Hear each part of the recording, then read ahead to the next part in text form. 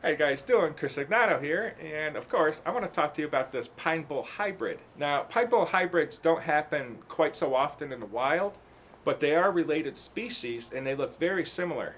Pine snakes could be found in pine barrens type habitats in like southern Jersey and stuff, a lot of pine forests and sand. And bull snakes could be found somewhat the same type of environment but more field-esque. And what makes this snake really cool is, one, it has a bit of a forehead, which most snakes don't have. But pine snakes have this really cool scale on their chin that is kind of a shovel. It allows them to burrow into sand and make their homes. And its head doesn't stand out a whole lot from the rest of its body, which makes it pretty easy for it to burrow into that substrate. And I just wanted to show, this is a bit of a cranky snake. It hisses and bites sometimes. And this is about as big as they get. So thanks for watching. See you next time.